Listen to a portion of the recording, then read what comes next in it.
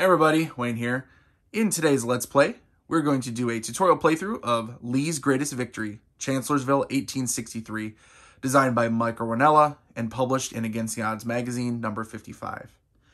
This video will probably just do the first turn, which the game is broken up into 6 turns, so there's quite a bit of action during each turn, so you guys should get a pretty good idea of both, this how the system works and then how this particular game plays. I do have a recon, so one of my, unboxing / unbagging videos for this game already, and I will have a overview and review video coming probably a few days after this video goes up. So we'll do a little bit of an overview first. I'll kind of explain the map and the units quick, and then we'll dive into the actual playthrough. So let's go. Okay, so Lee's Greatest Victory is an area impulse game. What does that mean? It means a couple things. One, the map itself is divided up into different areas and also zones on the outer edge. So the areas are going to be all the different, irregularly shaped areas here, primarily separated by these dotted lines, but also using either minor or major rivers. For the Rappahannock here, you can see, for example, labeled, to differentiate the different areas. In addition to those areas around the board, the perimeter, you can see zones. You can see I have some units set up. This is the initial setup for the game. So you could move between zones and areas and zones, as long as there's arrows there and as long as the movement allows it.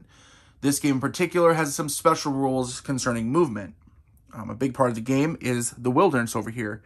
You can see that the areas within each area is a circle. The top number is just the number of that area. Area 26, Area 29, etc. The bottom number, that's going to be the terrain modifier, and that affects combat. The higher the number, the better for the defender. And you can see these areas here, they're colored a little different. There's green on the bottom for the terrain. And you can start seeing actual woods, art pop up in those areas. Obviously, that's the wilderness. In those areas, generally speaking, you can move, freely between areas. When it comes to the wilderness, you have to follow a road. So there's some areas you can't necessarily move between. For example, you can't move directly from 39 to 51 because there's no connecting road in between. The wilderness terrain was too thick for these combat units to move. Now, the last thing about the terrain that I want to mention is you can see these here. These are areas where pontoon bridges can be built by the Union. You need an engineer in an adjacent area. You go ahead and you build a pontoon bridge. The game starts with 1 over here at Reynolds Crossing. You can build more with the engineer. That allows the Union to go ahead and move units over to the other side of the rivers here. The Confederates will never move into the Union area up here. So basically the Rappahannock and the Rapidan right here, it's going to be Confederates, and then the Unions are going to be coming over to fight them here. Speaking of the units, pretty standard as far as what the combat units look like. Here we have a leader, sickles, and I should probably have, by the way, some information popping up throughout this video, as I usually do with my videos. So you can see the units here. There also is a cavalry unit as well, and then there is the engineer, but I'm not going to grab him because there's only a few of them, and really they're just used to build the pontoon bridges for the Union. Pretty standard. You have the attack factor, the defense factor, and then the movement factor. Obviously, you can see infantry. So it uses kind of that NATO symbology, but it's actually crossed bayonets. You have artillery, which will be able to do bombardments. Leaders, which are going to give a possible combat bonus. And then you have your cavalry, which, again, kind of the NATO symbol for cavalry, but it is a saber. So what you're going to be doing in this game, and we'll go very in-depth, as we do the actual playthrough, but I just want to cover it quick, give you a general idea. I mentioned area impulse. We looked at the areas. Now, the impulse, what does that mean? What it means is that you're going to be activating an area for a different action. Now, they're called assault, bombardment. However, assault is kind of a misnomer because you may not be actually attacking. What it is you're activating an area. If you activate for an assault, you can activate all the units that are in that particular area. You can then attack if there are already, enemy units there.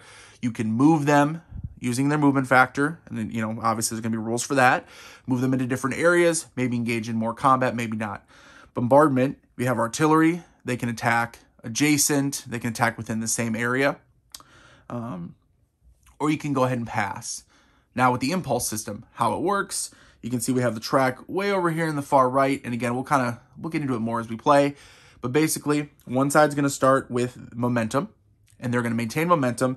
They're going to do an impulse. Each impulse is going to be one of those activations, right? So say, do an assault activation, the Confederates do if they have the momentum, and they could activate, move those units, they're done with that impulse. You then move the impulse marker up on the track, and now it goes from the 1 to the 2. You're going to go roll a 1d6. You're going to want to roll that number or higher to maintain momentum. It means you get to keep acting. If you roll less than whatever the current impulse is, the momentum passes to the other side. So you never know exactly how many actions you're going to get to take per impulse. Now, same thing for the other side, right? They're going to be acting. They're going to make different activations. The impulse keep going up. The higher it goes, the less chance you're going to maintain momentum, and eventually it's going to switch back to you.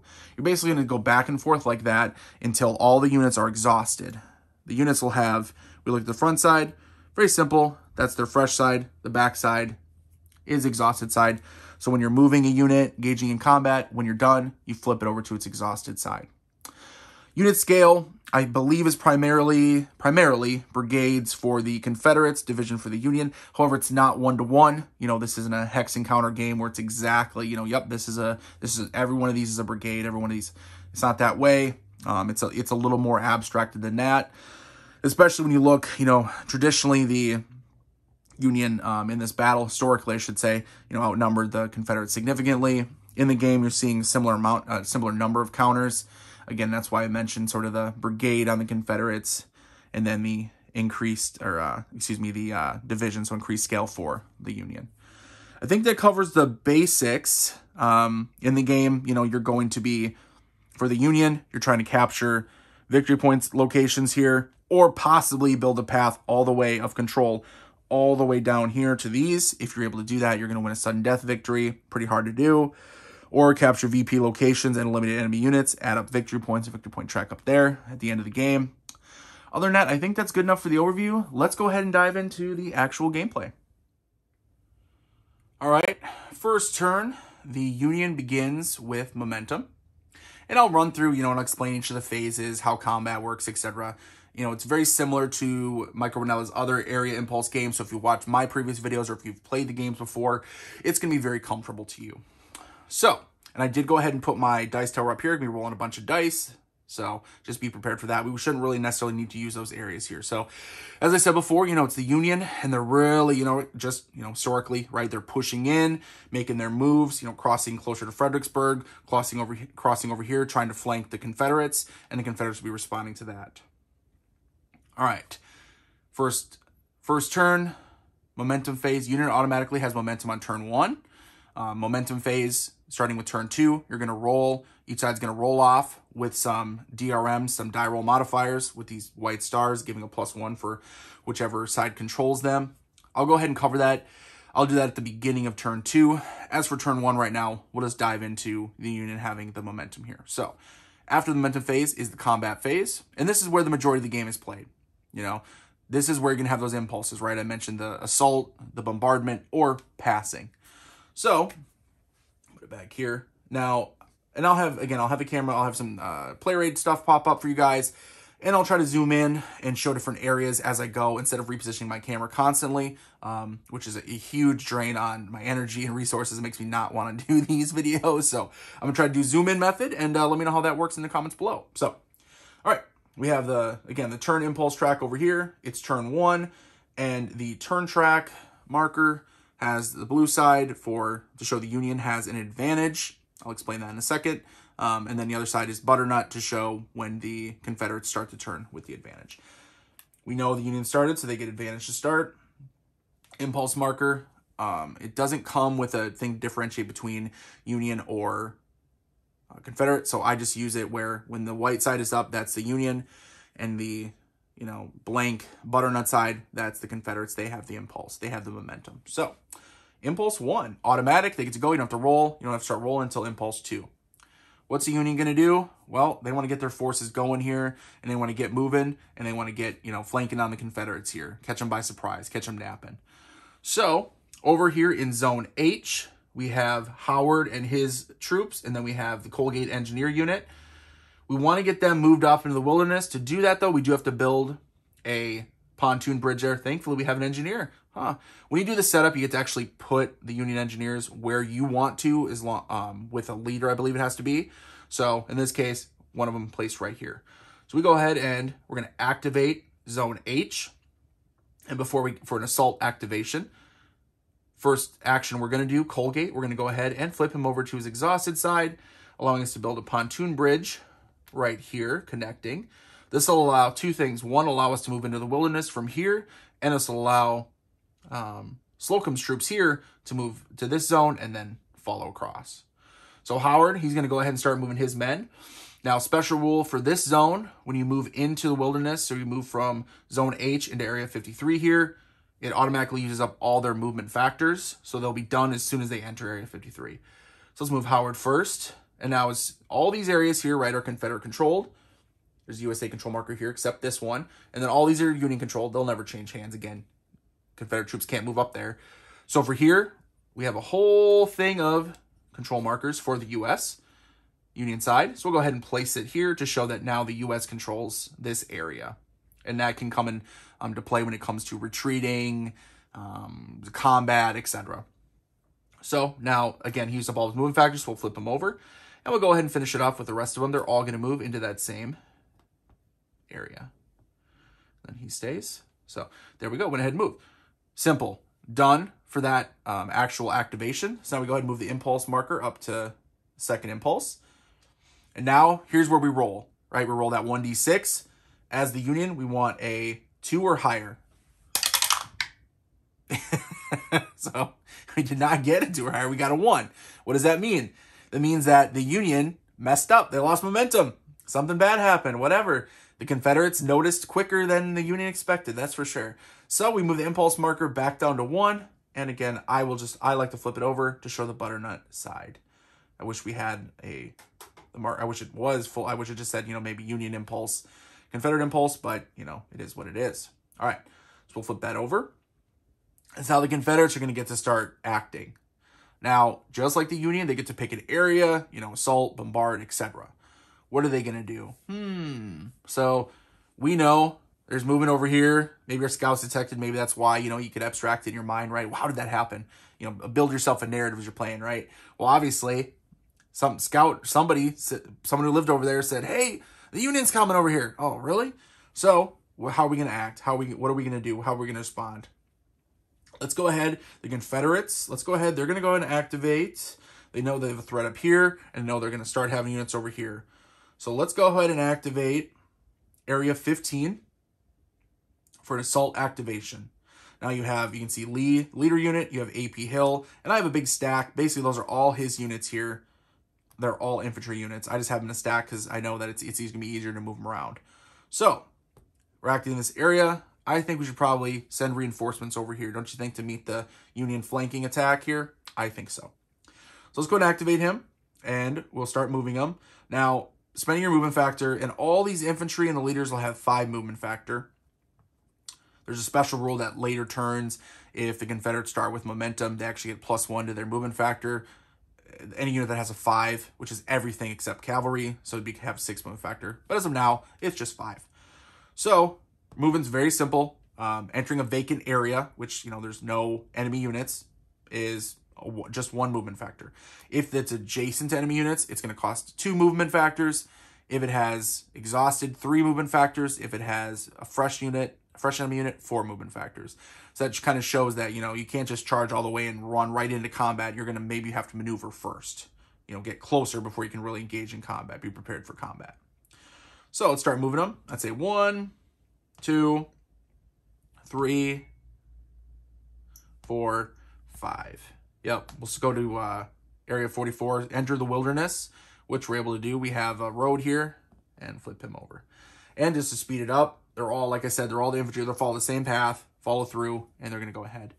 I will spread them out, and then flip them over to their exhausted side. But I'll spread them out here so you guys can now start seeing the units. Okay, now, just like with the Union, raise the impulse up to 2, second impulse. I have now a gray die for them.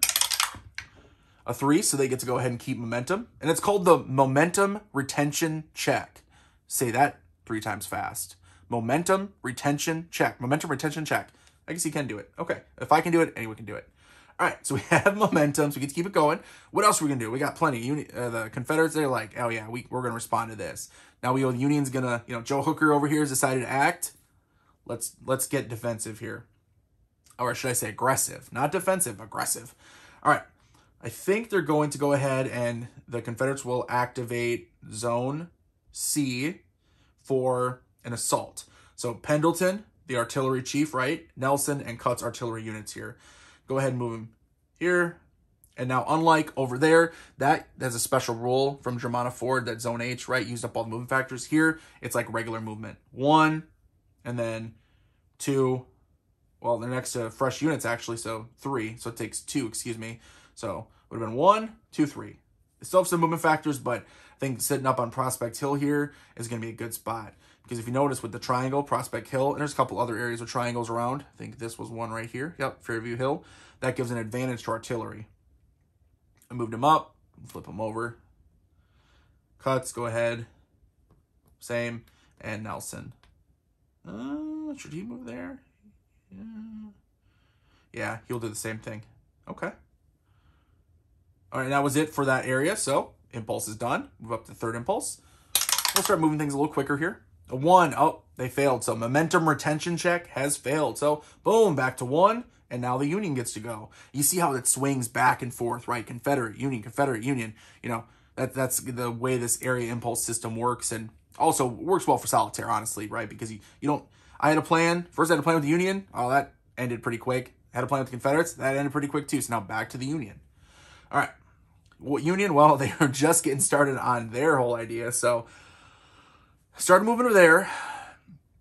But what they're going to do, let's go ahead and activate. They're going to activate. They want to maintain their toehold here across Rappahannock over here. They don't want to lose it. They only have a couple units right now.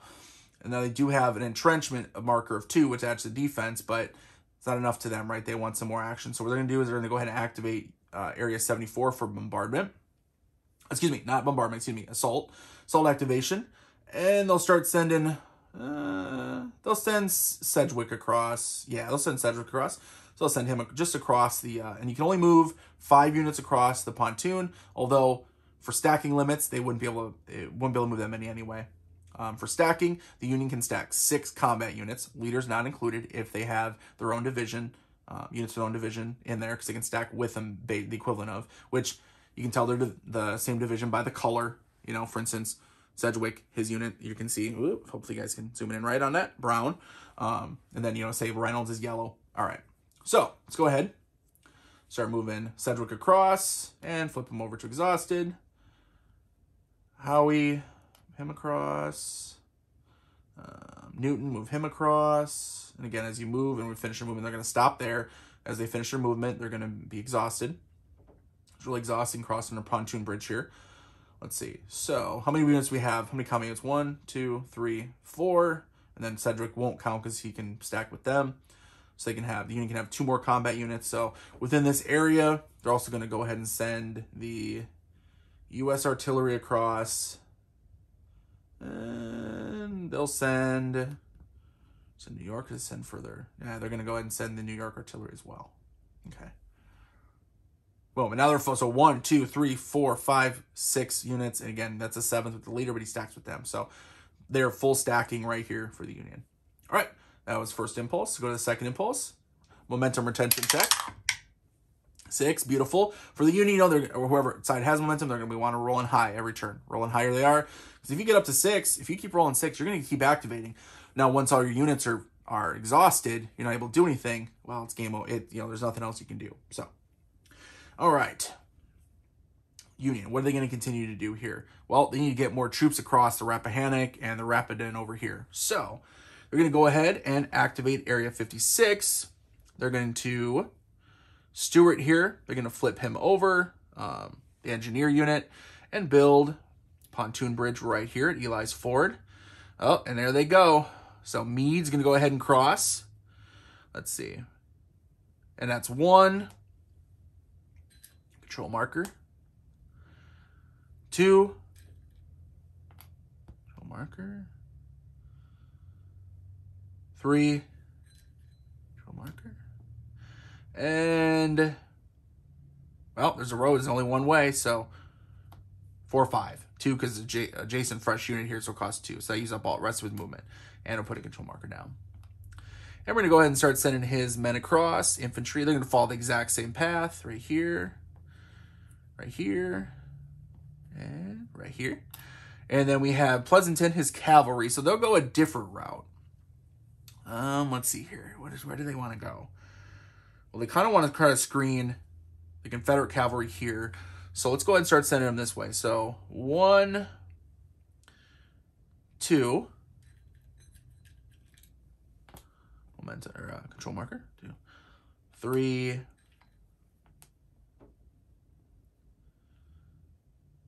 I'm kind of stuck there. 4. Yep, 4. That's fine actually because they're spent. Oh no, they're adjacent to him. So 4, 5. So only has 2 movement factors left. 6. And 7. Okay, there we go. Perfect. Just kind of moving down, sending the Pleasanton, the Union cavalry down. Kind of maybe start screening these cavalry, screen their forces, protect them as their infantry as they move up. All right, that impulse is done. So moving to the third impulse. Let's go ahead and give a momentum retention check. 5, good to go. All right, so they're going to continue this. They're going to activate Area 61 here. Flip the engineer over. Going to build the last pontoon bridges, so that is limited by the counter mix. So that's it for the pontoon bridges. But you can remove them during the end turn, and so then you'll be able to replace or place them somewhere else in the next following turns. So go ahead, like I said, we activated here. Couch, go ahead and move him across. 1 and 2, 3. I think. Yeah, he'll stop there. Perfect. And they'll follow the leader here. Whoop, whoop. Boom. I was thinking about doing...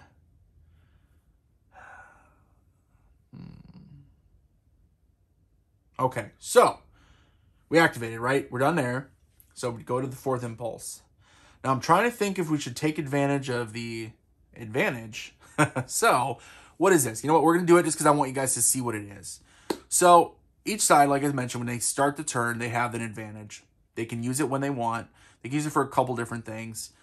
They can re-roll, either die roll of 2d6 or 1d6. They can do a rally, which happens during the reorganization phase, which is after all this. Once the turn is basically done, right? You're wrapping up the turn. During the reorganization phase, you have limited units that are not, they're limited off the board. Doesn't mean all the men are killed. That's not how it works, right? At this scale, of course, it's not all these men are dead.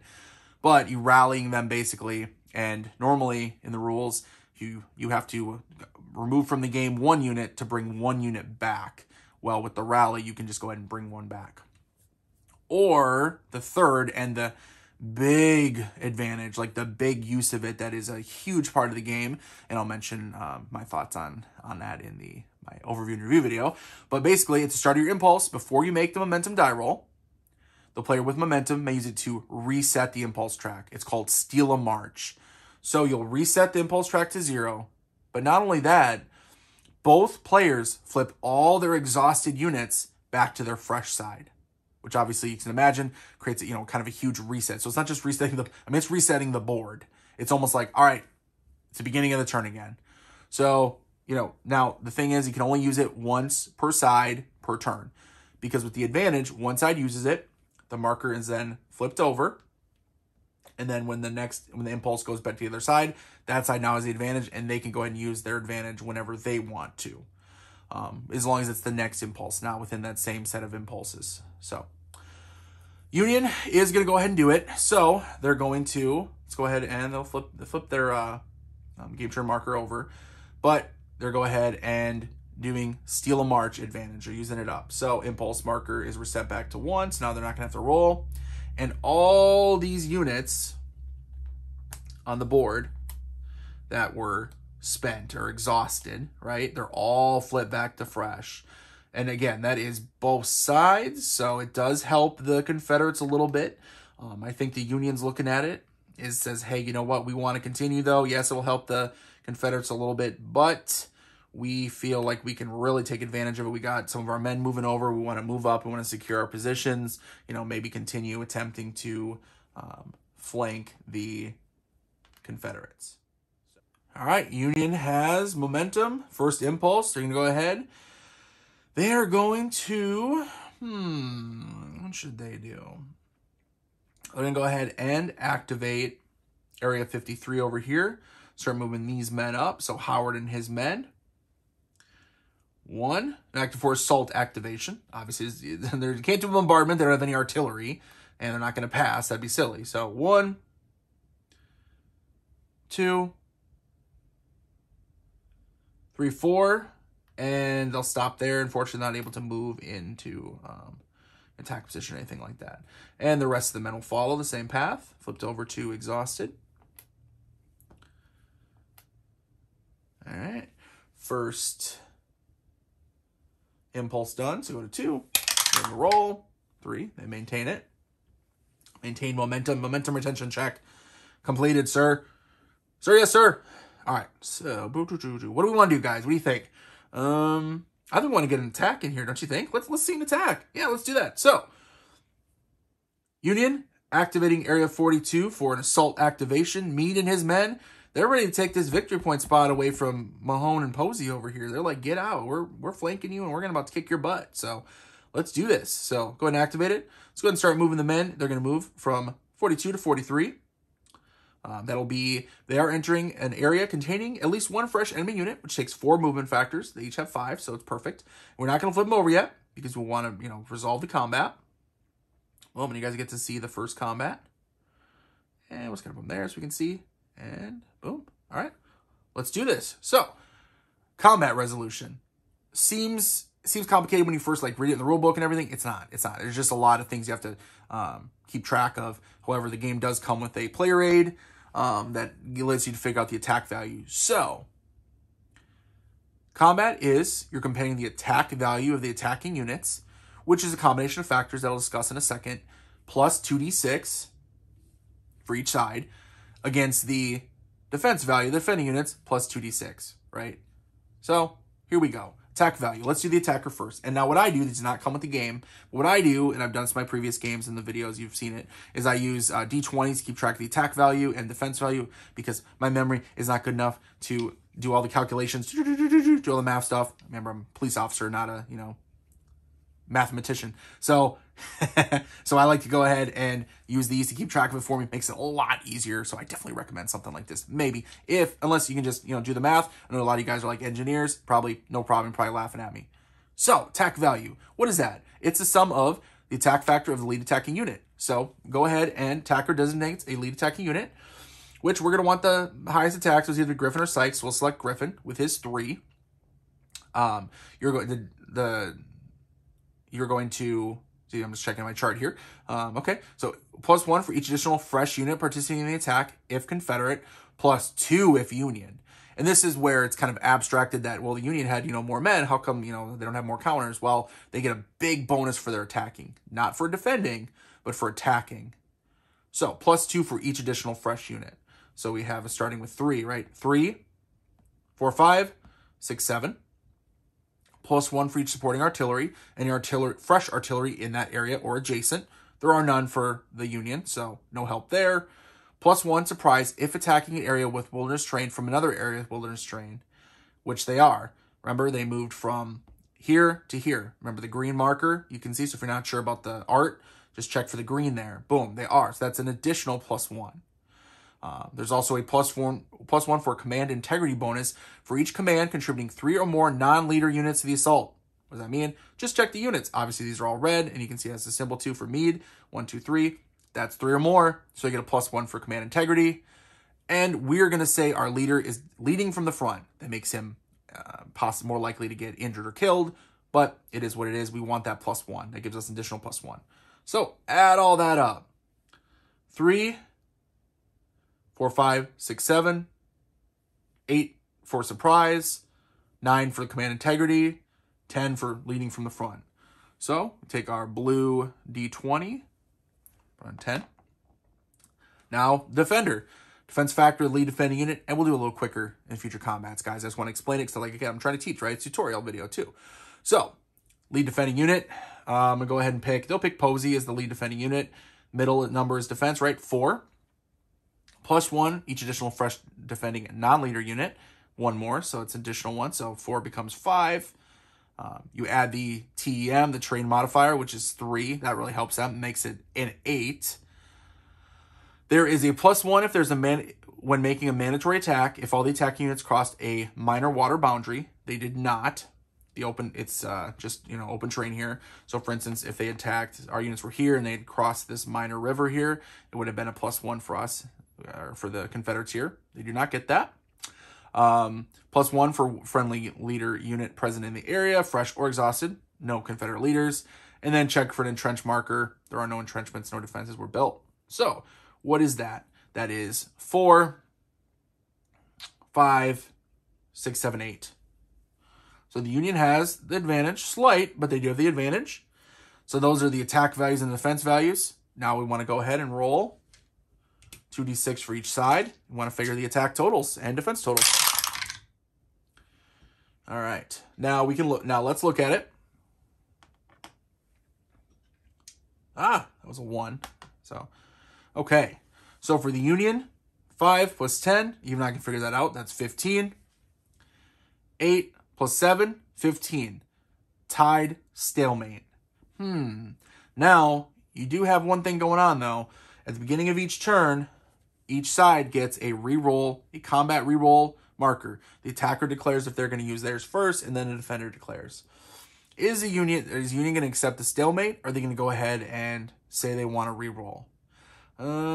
Let's go ahead. They're going to say they want to use a reroll. They feel confident they can get the result they want, so they're going to spend theirs for a reroll. So, what does it do? You have to roll both now. It's not just one side or the other. It's all the dice get re-rolled. So we'll go ahead and flip that over to used, and then you just place it on the turn track next turn. 2d6, 2d6. Go ahead and re-roll. Let's see if it pays off for the Union here. It looks like it sure did. So 8 + 6, so the defenders will have 14. 7 + 10, 17 for the attackers. Success. Attack total was greater than defense total. All attack units are flipped to their exhausted side. That's to show that, they're tired. They got in combat. Flip them over. All right, now the defender has to absorb casualty points equal to the difference between the attack total and the defense total. Now, the difference was it was 14 versus 17, so 3 casualty points have to be taken. The first casualty point has to be taken by that lead defender that I chose, so Posey. He has to take at least one of them. So, again, there's 3 of them, and there's a chart that says, basically, a fresh unit that flips to exhausted is 1, so we'll go ahead and flip him. And let's get these dice out of here, no longer needed. We know we have 3 casualty points. So that's 1. Flip him over. So that's 1. Now he could retreat. That's another 1. He could be eliminated, which is 2. So it's 2 additional, right? So 1 to flip over, 2 to eliminate. So that'd be all of them. It would just be Mahone left. He could exhaust Mahone as well, move him, etc. It's your kind of choice how you want to assign him, other than the first one has to go to the lead defender. So I'd say let's flip him over to exhausted. Let's go ahead and flip Mahone over. That's another 1. And there's 1 left to take. We'll go ahead and, you know what? We gotta do it. Let's go ahead and retreat. So go ahead and retreat Mahone. 0-29. Now, that's it. We've fulfilled the requirements. However, at the end of a combat, you can do voluntary retreat if you want. So kind of maintain, if you want to maintain your units together, you're not forced to keep him here alone. So we're going to go ahead and retreat Posey with Mahone. The Union now has sole control of this VP area, so they'll get a control marker to show that they control it. Looks like may have paid off for him doing the advantage, steal the march, but I guess we'll see. So, all right, that was that impulse. Let's go ahead to the next one. check for momentum retention check. Sir, done. Successful. So the Union gets to go ahead and keep the momentum going. It's the next impulse. What are they going to do now? Well, I'd like to move up here. I know what they'll do. Here's what they're going to do. So they're going to go ahead and activate Slocum in Zone I. He's going to move over to Zone H and flip over to Exhausted. Start moving up more men. Cross over here. Impulse goes up to 4. A 1. Okay, so they failed the momentum retention check. So the impulse goes back down to 1, and it flips over. It is now the Confederates have momentum. In addition, remember that advantage marker, next when the impulse changes to get it, so now the Confederates have the advantage. They could do the, reroll for that. Different than this. Reroll, by the way. It's a different one. Steal a march or just wait, and eliminate or rally some eliminated units. So what are they going to do? I think what we should do, I think what the Confederates want to do, they don't like all this concentration Union forces all crammed up in here, and they happen to have a bunch of artillery and, Pendleton, I didn't flip him over. He definitely would have been fresh, thanks to the Steal a March. They want to do a bombardment, so that's what they're going to do. So for their first impulse, Confederates are going to do a bombardment, activate Area 6 for bombardment, targeting Area 3, and obviously they got a whole bunch of artillery and Pendleton. They're going to be, hopefully for them anyway, whooping butt. So how do you bombardment? Super simple. Go ahead and select an area. Like I said, we're going to select this area as the area we're going to attack. All right, check the attack factor and we're obviously going to pick McIntosh. He's got a 4, the best one. So let's go ahead and pick him. 4. +1 for additional fresh artillery. 1, 2. So 5, 6. +2 if the artillery is located on a friendly controlled vacant hill, which it is, Prospect Hill.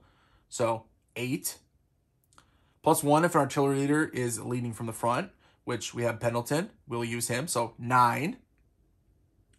So that's a 9 for our attack factor. Put our little 9 there.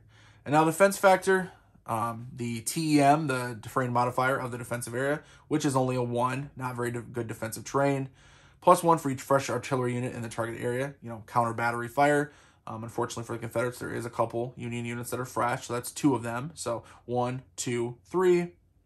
And for the entrenchment marker, and the Union has a 2 entrenchment for 5, so it becomes 5. So not as good of an advantage as you may have thought to begin.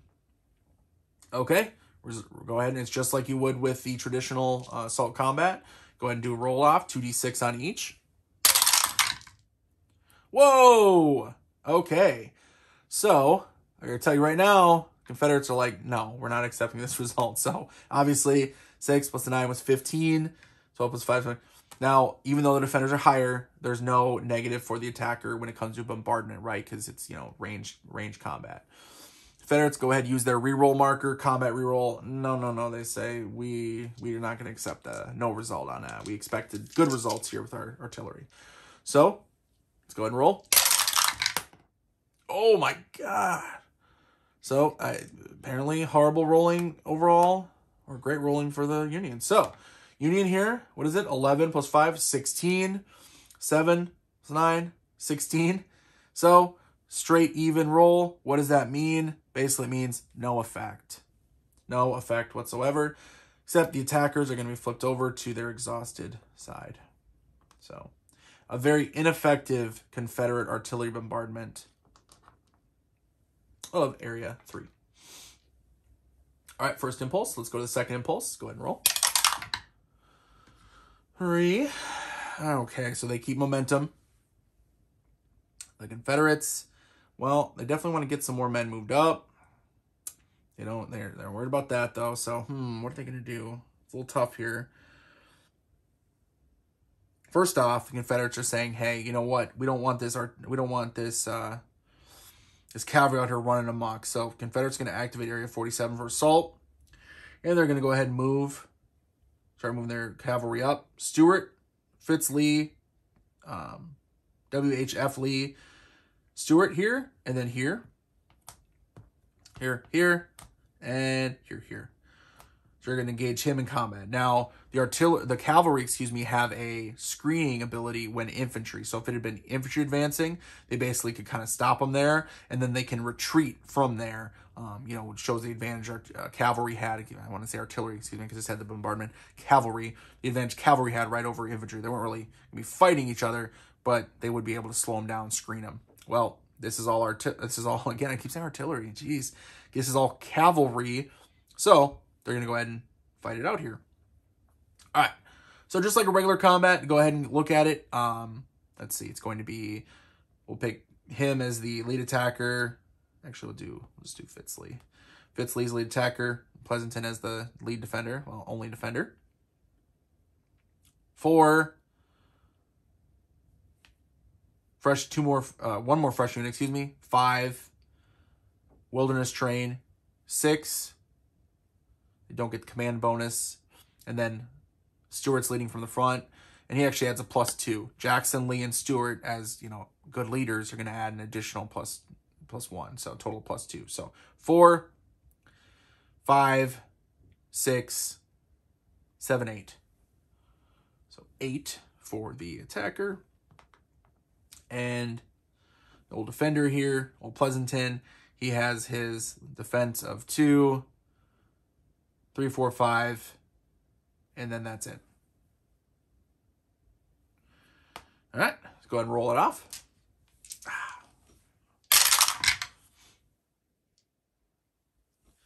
8 + 5, 13. 8 + 6, 14. Ooh, not great rolling for the Confederates for their fighting today. So it is a success, though. So Pleasanton will have to take 1 casualty point. He will just go ahead and flip over to exhausted. So he's not going to be able to do anything, basically, this turn. So, all right. Go to the third impulse. And finish rolling. 4. Boom, so they go ahead and keep it. Let's see. They're going to... I feel like maybe attacking there. What do you guys think? I want to open up the flank move there, but... Yeah, I think we should do it. Don't you think you're going to do that? I think to be staying aggressive, right? So AP Hill is going to go ahead and push up on the VP point here position. They don't want to lose that. So let's go ahead and have another combat. So Confederates activating Area 44 for an assault activation. Make a little room here and start moving men in. A bunch of men. And let's see. And they'll go ahead and move. I think they'll just do everybody. Why not? Even if they get to move up next, they can go back. They shouldn't be able to outmaneuver them too well because of the movement factor cost. So, all right, let's have a little combat over here. Let's do it, guys. So, combat resolution here. And by the way, because they're moving into an area, that's what I mean by mandatory combat. I don't know if I mentioned that before. So, lead attacking unit. I'm going to go ahead and pick Archer here because he has a 5 attack factor. He's the highest. Each fresh unit, so he has 5, so it'll be 6, 7, 8, 9, 10. They are attacking. They don't have artillery bonus. They have command integrity, so that makes it 11. They're attacking also from wilderness area to another wilderness area. That makes it 12. And AP Hill makes it 13. He's assistant. I'll have him lead from the front. Oh, he's getting up there, baby. He ain't holding back. All right, 13. And the defenders, it's going to go ahead and be the defending unit. Let's go ahead and pick Humphreys here. That's a 3. Any fresh units? Nope, so they don't get any bonus there. The area's defense TEM is 3, so that's a total of 6. The mandatory attack crossing a river was not, so no effect there. And then they do have the Meade leader there, so that makes it a 7. No entrenchment. So, a 7. Uh-oh. Doesn't look good for the Union here, but they've been rolling pretty hot, so let's see what happens. Okay, exact same. So, well, not good for the Union, though, because they needed to make up some ground. So, 8. 8 + 7. What is that, 15? 8. 8 + 13. 18. So, did I do the math right? 15 Oh, no, 21. Yeah, 21. So I did not do the math right. Good thing I double-checked. So 21 versus 15. Oh, man. So 6 casualty points. So it's a success. Attacker rolled higher than defender. So, and the defender suffers six casualty points. So what are we going to do with those? Let's see. I'm going to move all these guys out of here. All right, 6 casualty points. First one has to go to the lead defending unit. We're going to go ahead and just eliminate him. Exhausted eliminated is 2. And we'll go ahead and place him up here. Just kind of out of the way. 2. And they have 4 more, huh? Oh, man. 2. And they'll do... Let's see. And each retreat is 1. So 2... 3, 4, and the retreat. They have to retreat. Now there's a retreat priority list. Free area adjacent to the least number of enemy controlled areas. It's going to be this area here. So they'll have to retreat over here. So basically retreat back where they came. And that fulfills all the casualty point requirements. 5, 6. Yep, that's it. And obviously Union loses control of that VP area. And AP Hill feels very good about himself. Now, all his men flip over to their exhausted side. Ooh, I thought the Union was going to be able to hold it. I really thought so. I was like, oh, man, I think Union's going to be able to hold this. Union, excuse me. All right. I'm over. Boom, boom, boom. Okay. Whew. That's a tough one. Oh, I don't know, man. That's tough for the Union. They just got kicked out of there and whooped, too. But, hey, they ain't done yet. They definitely got more units here. So... All right, that was it for the Confederates here. Go to Impulse 4. Momentum retention check. Failure. So it goes back down and flips over to the Union Impulse. Union gets to go. Union, let's see. In here, obviously not liking what's going on there. They need to get more. They need to kind of get more men over here, don't they? Sure do. Oh. And then go ahead and activate Area 73 with Hooker. Yep, that's what they'll do. And they'll get Hooker moving. 1, 2, 3, 4, 5. And they'll send all these guys with them. 1, 2, 3, 4, 5. Boom. Flipped over to exhausted. So assault activation. But they'll just do movement. Boom. They got Hooker over here now. Some infantry, artillery. Got to get those men over there to get started. So, all right. Impulse up to the next one. Roll for momentum retention check.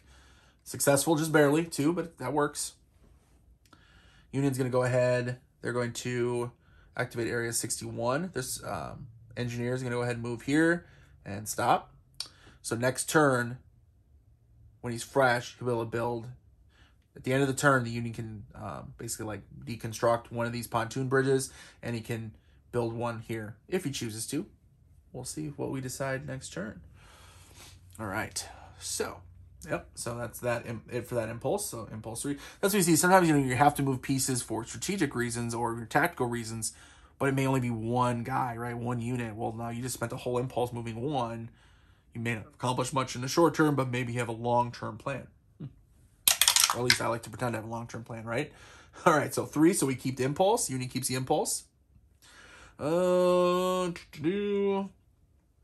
up over here. You could do some action over here, huh?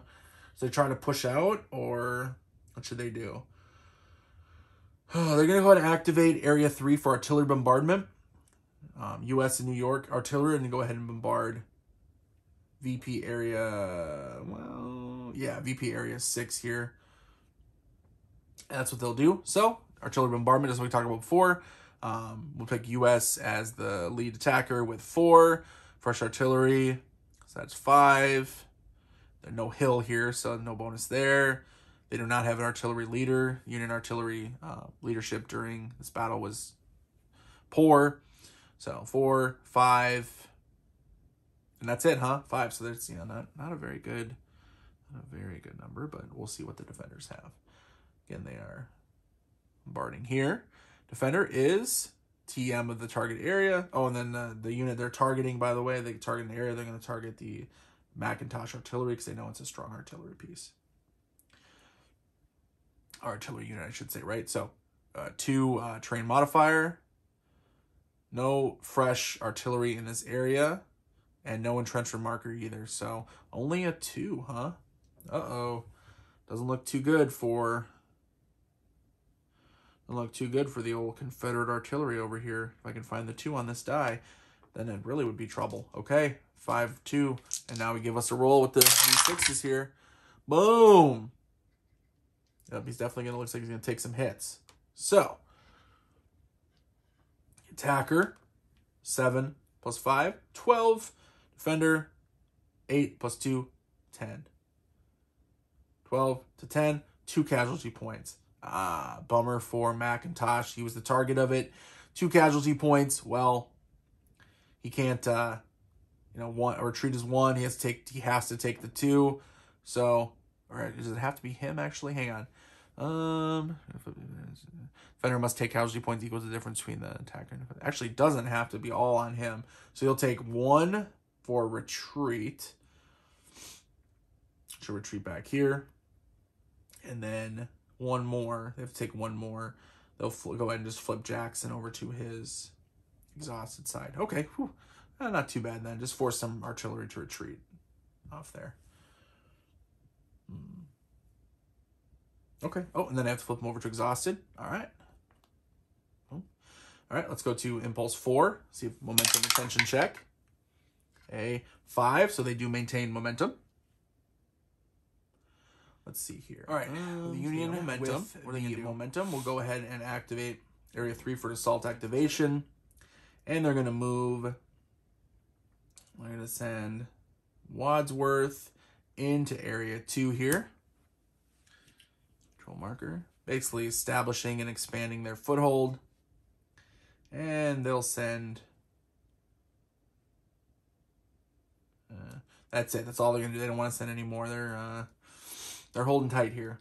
Yeah, they don't want to send too much, so boom. And so he will flip over to exhausted. No, actually, what should I do? I don't know. What should I do? Yep, that's going to be it for now. So that's it. All right, so that's the end of their next impulse. Momentum retention check. Oh, 4. Less than a 5, so they lose it. So it goes back over to the Rebels. Rebels here definitely still got some moves to make. They're going to go ahead and activate Zone D. This artillery, Washington. Go ahead and start moving him up. They'll do 1, 2, 3, 4. They'll just join with APL, or they don't want to be alone. That wouldn't be good. So, flip over. Boom. Okay, first one. Momentum retention check. Successful. Second impulse. Confederates should go ahead and activate Zone B. Brown artillery. Go ahead and get him moved as well.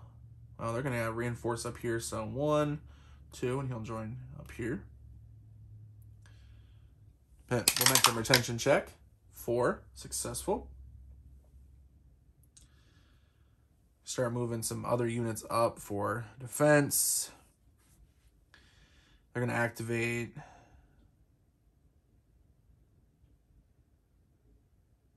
I'm trying to think. Where do they want to send? So, the Confederates are going to go ahead and activate Area 11 here. Right. Go ahead and start moving. 1, 2, 3, 4. Exhausted. Impulse 4. Oh, 3, so they lose momentum. The Union's going to go ahead and activate Area 74 with their first impulse. Send Reynolds across. 1, 2, 3, 4. And stop here. Then Doubleday will follow along with Robinson. So again, establishing their foothold over here across the river. Impulse goes up. Momentum retention check. Pass. Second impulse. Union, they don't...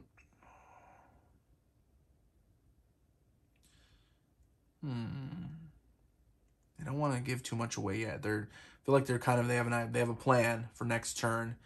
So they've established their beachhead here. Oh, beachhead, you know what I mean. Established their foothold across the river, across the Rappahannock. I got these guys right here, maybe building here and maybe crossing. We'll see. Or maybe they'll be moving somewhere else. You know, old sickles, you never know. And then here they have some fresh units, and then these guys are going to come out and where are they? Move maybe around this way. These will probably advance here. Confederates, they're still trying to get their defenses set, really. So the Union, I think they're good. So the Union's going to go ahead and pass. So it goes back over to the Confederates. Confederates are looking. They don't want to engage in this combat yet. They want to wear him down a little bit more. They don't want to move these units here because they have to worry about him. Same thing with McLaws and Early. All those units for right now. But what they will do, well, they can't. They don't want to mess these up either. So they're going to go ahead and activate Area 21. Anderson is going to go ahead and move up to Banks Ford, Area 22. Flip him over, and he's going to file. Just because they see those Federals massing over there, and they're like, oh, no. And then they saw the engineer unit with this big old pontoon bridge, and they're like, oh, crap, here we go. So, second impulse. Momentum retention check. Ooh, just made it. So, Confederates still have momentum. They do have, they have one more unit that's out here. Yep, they want to get him up. So, Iverson here is going to activate Zone A. Go ahead and get him moved up. He's just going to go ahead and move into Area 4 here. Bolster them up for a future attack down here to try to drive the Federals back. So, or possibly not. Maybe just try to hold. Maybe they're going to, just like historically, Rebels are going to send some more men over here. We'll see. Impulse 3. 2, as they fail, so it goes back over to the Union. Again, the Union's good. Union's good, I think. You know, expert strategists of this game probably have, you can do this. I feel pretty good right now as a Union, so they're going to go ahead and pass. Flips back over the Rebels. Again, the Rebels are looking pretty good. Trying to see what they think for their defenses here. They're probably going to start moving some units over here, though. But they don't want to give up this spot yet. Oh, it's a tough one. What do? Oh, it's a tough one. Send McLaws, too. They could probably do that. No, but they want to be ready just in case crossing here, too. So you know what? They're going to pass. That's 2 passes in a row. That means the turn is going to end. So now we go on to the reorganization phase. This is what I mentioned before where, you can return eliminated units if you want. If you have the advantage, which the Rebels had it, they just didn't use it. Didn't feel appropriate. But either side can go ahead and take units. And then, again, the regular reorganization, if you don't have the advantage, is you take one eliminated unit and remove it from the game entirely. And the other one, let's see which one's better on the front side. Okay, definitely Sykes. So, yep, sorry, Humphreys, you got to go. Humphreys is gone from the game, gone from the battle. Sykes, we're going to go ahead and put him back. We can put him on his fresh side in any area that's friendly controlled, vacant, so no enemies, contains one other friendly unit. So they're going to go ahead and, they'll go ahead and place him up here. And let's see, it has to be, what is it again? Friendly, fresh side in here, friendly controlled, vacant. Yep, so basically he pops back up there. So the way you can look at it, thematically is, hey, those two were routed, right? And they, fled, they retreated / ran away. But Sykes, his men were able to be rallied enough that they were able to return to the fight. Pretty common in the American Civil War, by the way. The Confederates, well, they didn't lose any men, so they're good to go. Some battling, definitely some battling, but a lot of maneuvering as well. Obviously, key part of this battle anyway. All right, reorganization phase is done. Go to the end phase. You determine if either side has won automatic victory, which if not, so that would be if the Confederates controlled all of every area on this side of the Rappahannock and the Rapidan, and then, or if the Union can trace a line of control from, I believe it's these zones over here, all the way through, down to, should be these zones over here. I'd have to double check, but basically, they clearly do not have it right now. They've been blunted so far. All right. Neither player's won, so first you flip all exhausted units to the fresh side. I won't make you guys watch me flip, 50 units over, so no worries. Reroll markers are returned, so remember those cool reroll markers over here. So go ahead and each side, get those back. Advance the turn marker, so the game turn track goes up to turn 2 here. April 30th was the start, May 1st, turn 2. Then if it was the last turn, you would check for victory points by counting the victory points. It was over there. Remember, I mentioned during my little overview. However, I got the dice tower on the way because I'm not worried about the victory points because we're not going to play 6 turns for you guys to keep track of all that. So, And technically with the eliminated units, I think you're supposed to put them on the turn track to keep track of them. It gets a little crazy for me, so I just set them aside because clearly they're eliminated. All right. Yeah, actually. So yeah, this would be eliminated on turn 1. Sorry for the victory point reasons, excuse me. So we put them there. Okay, so now it'd be turn 2. We're not going to play the turn, but I want to show you guys the momentum phase. Very, very simple. The Union had momentum on turn 1 automatically. Now we're going to do a roll-off. 1d6. Is that all? No. For every one of these areas with the white star, so here, Banks Ford, what's it called here? Well, Chancellorsville, I guess, is where the name of the area. The Chancellorsville area, Banks Ford, and then the actual Mary's Heights over here, you get a +1. Obviously, they're all controlled by the Confederates, so they're going to get a +3 total on their die roll. Tie, right? So 4 for the Union, 1 + 3, so that's 4. Uh-oh, what does that mean? Basically 4. Well, Confederates also win ties. So you can see where the game starts. Union has a big advantage. By turn 2, it starts kind of swinging, and the Confederates have at least some advantages. So it does start with, so you have a game turn marker would be on the butternut side, as it was, to show they have the advantage, and then I'll use a butternut for the impulse marker to show that the Confederates started the impulse. In addition, because they won in the momentum phase, the Confederate units with 5 movement factors, which is everybody except for the cavalry, gets a +1 movement factor for all this turn. So the Confederates will be able to maneuver just a little bit of an advantage, a little bit of an edge, a little bit more than the Union. So, I think we covered pretty much everything when it comes to the actual playthrough part of it. You guys should have a great idea of how to play the game, how the system works, how this particular game works within the system. Hopefully I've explained it enough. Hopefully you guys understand. If you have any questions or if I made a mistake, let me know below. No problem there. Good to see corrections just so we can make sure everyone's on the same page. Make sure I'm playing the game right and everyone's playing the game right. But hopefully we did it pretty well. Hopefully we got it pretty accurate as far as how the system goes. So thank you so much, guys, for making it this far. You know the deal, guys. Give me a little thumbs up, a like on the video if you did like it. If you didn't, just tell me what you didn't like about it. Otherwise, until next time, guys, later.